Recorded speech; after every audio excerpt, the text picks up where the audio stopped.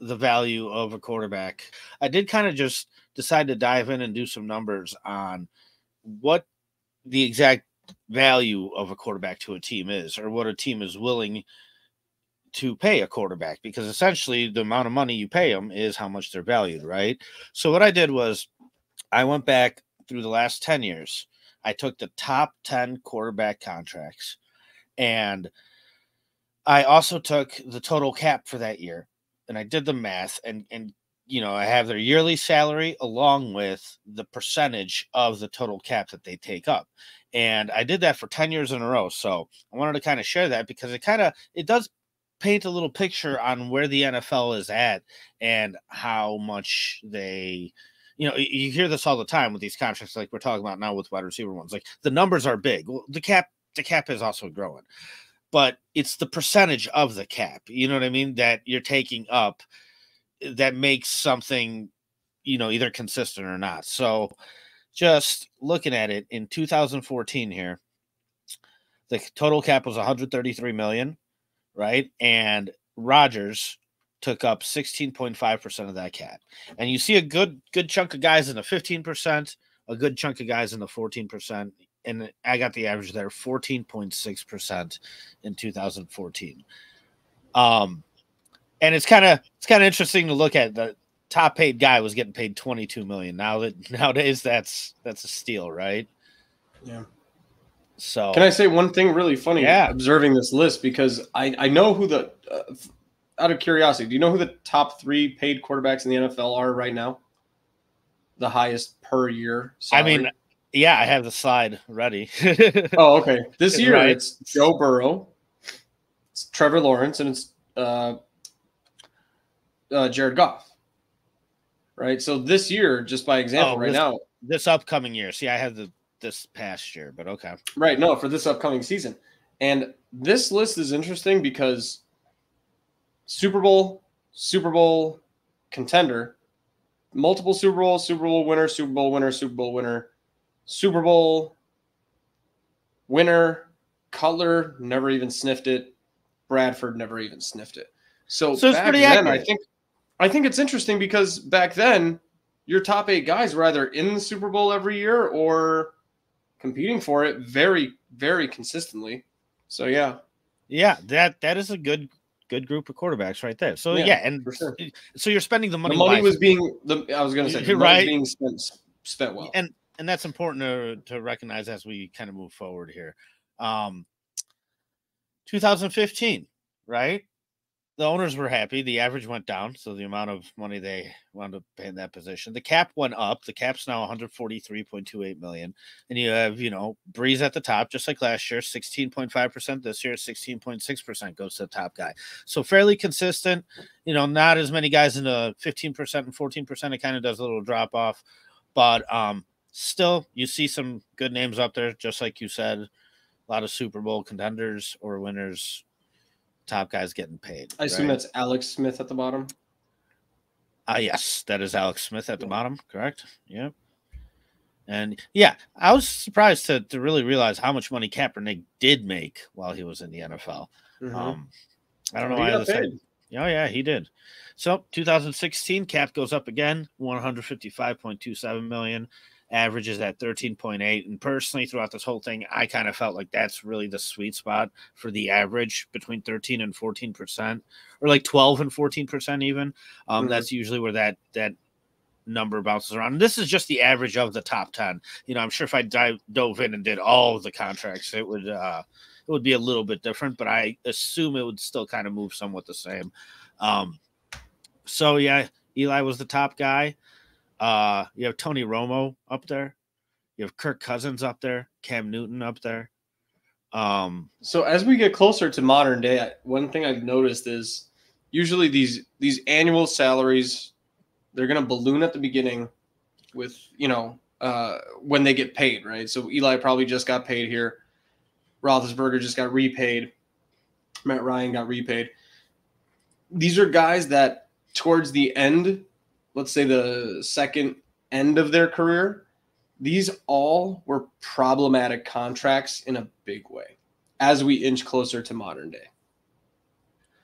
Okay, yeah, that's a very good point. Eli became a dead weight to his team. Roethlisberger's incredible amount of money became an incredibly heavy dead weight. Matt Ryan became dead weight. Joe Flacco was an absolute problem in terms of financially. Matthew Stafford was not necessarily a problem because he was good enough, but right, and he actually was about to win one. So right, Matthew but his Stafford salary was still, generally speaking, a problem. His salary being that high was still a problem, and like you said, the average per year, that 12 to 14 spot, you see the top 5, 6 guys. That list is growing of guys who were above average, and those contracts become problematic. Right, and then you got 2 MVP seasons coming up from Rodgers, and look, he's all the way at the bottom. Which is where, Patrick Mahomes is right now. So looking at next year, 2017, the cap goes up to 167 million. The average dips down to 12.8. Yeah, you had Flacco making all that money. Look, Carson Palmer getting paid at the back end of his deal. Kirk Cousins making a ton of money. Yeah, Matt Ryan Tannehill gets up there. So then in 2018, 177.2 million. Average shoots up a little bit to 14.3. And Jimmy Garoppolo took a $37 million cap hit that year. Yikes. Carr is up there. Flacco's up there. Wait, Jimmy Garoppolo on which team? I believe that was 49ers. Ah, right. I thought of Jimmy Garoppolo as a Raider. Yeah. Yeah, no, that was probably the year he got paid. Yep. So huge problem. Yep, and then Carr was a massive problem. Oh, yeah, exactly. Carr was up there too. So then we move on to 2019, and cap goes up again, 188 million. And yeah, I mean, so these numbers are getting bigger and bigger and bigger. Like you can see now we're paying a quarterback 30 million, but it's still 16.3%. It's still that same percentage we saw 5 years back, where that amount of cap space is, some teams out there are willing to throw that at a quarterback, right? And 2020 cap goes up 198 million, and Dak Prescott getting paid. Jared Goff getting money. But yeah, like you still have, and this is interesting, this is the only time that Brady pops up on this list. And it's his first year in Tampa.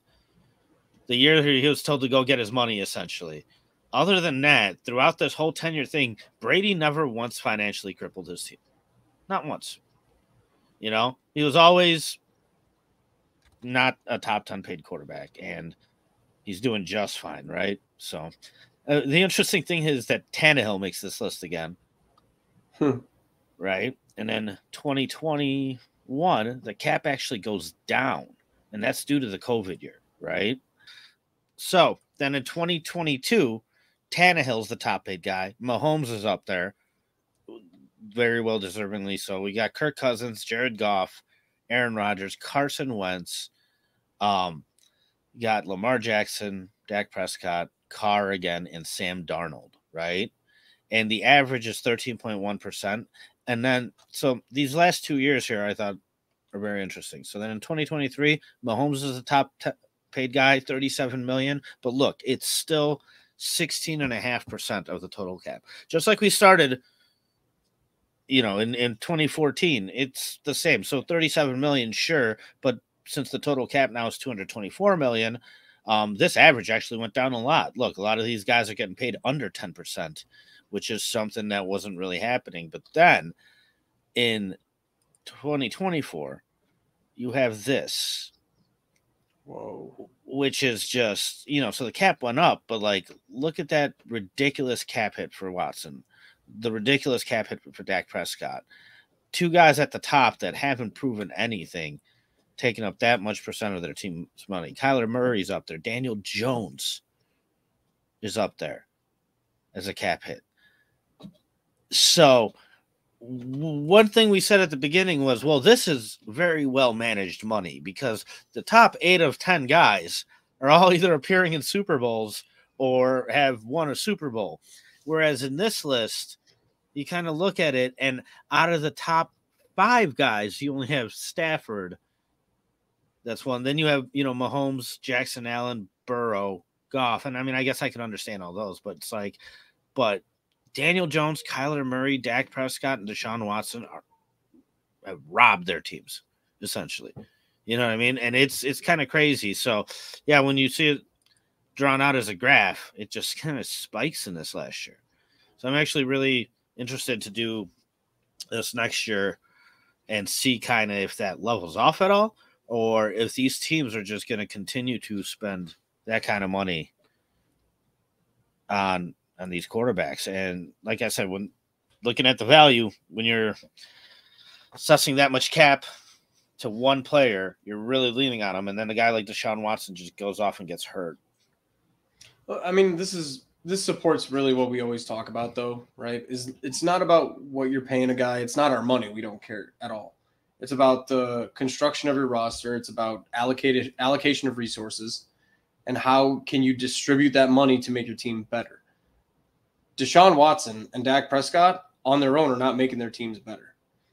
If anything, their team, their individual team, is looking, how can we get rid of this guy's contract so that we can advantageously move on and, right, like move on past this player, get a new quarterback, but make it more advantageous towards team building. And I think the Browns are a great example. The Cowboys, obviously, with Jerry Jones and how he's doing business right now, not paying any of his players. CeeDee Lamb doesn't have a contract extension. Micah Parsons doesn't have a contract extension. Dak Prescott doesn't have one. So they're looking to move on. How they're going to move on, who knows? Maybe it's free agency, maybe it's through a trade. But I think when you allocate so many resources towards one position, it never seems to pay off. The lists that you provided, it never really, the top end guys rarely, I'm not going to say never, but I think they hardly paid off. And usually when you gave us the average per year, teams that had the player below the average were being more successful. So I think moving forward, that's like something good that the Bears need to pay attention to, not overpaying people. And I think that's what Ryan Poles has been doing, which is, I think, brilliant and a good way to keep your team relevant. Well, I mean, we looked at a guy like Roquan Smith. We said, you cannot do that. Like, I'm sorry. Let the Ravens go pay him. That's fine. Because to allocate that amount of money towards one position, a linebacker, it really cripples you in other places, and you need the depth. It's hard to stay healthy, and you need to be able to pay the depth, So financial allocation is huge, and I think a lot of people, don't understand. It's like the second half of the game. It really is. I always imagine it kind of like a poker match, man. At any point, you can go all in, but guess what? If you don't win, you could bust out. That's why even what the Rams did several years ago, with trading away all their draft picks and everything like that, it's like, wow, you're pushing your chips all in, and good for them. They were able to win. But if they didn't beat Cincinnati in that Super Bowl, oh man, they would have maybe highly regretted a lot of those choices, So yeah, they'd be in big trouble as a franchise, and that's why, as a Bears fan moving forward, I think this is why we are all so excited about the future of the franchise moving forward, is that it's just being managed well more than anything else right now.